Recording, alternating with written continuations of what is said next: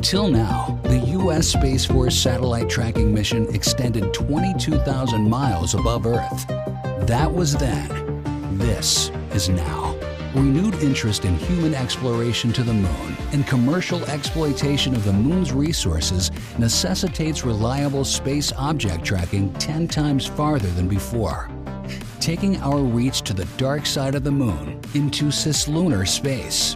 Far beyond the crowd, the AFRL Oracle spacecraft, calling on the stories of the Oracle at Delphi, who had close ties to both Apollo and Artemis, will bypass thousands of government and commercial satellites as it makes its way to a rarely before visited domain, 272,000 miles from Earth.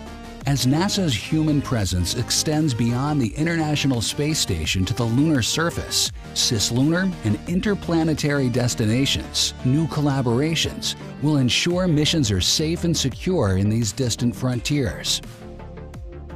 The reliable use of all regions of space for exploration, commerce, communications, and navigation is dependent on a robust satellite tracking capability.